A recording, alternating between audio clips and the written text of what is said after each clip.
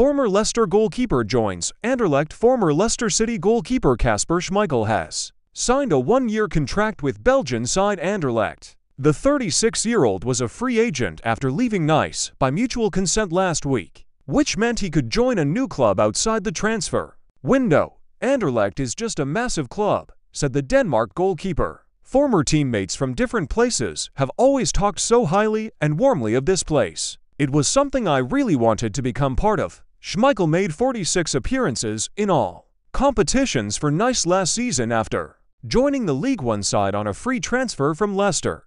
The goalkeeper, who has 93 caps, made for 179 appearances in 11 years with the Foxes, during which time he won the Premier League, FA Cup and Community Shield.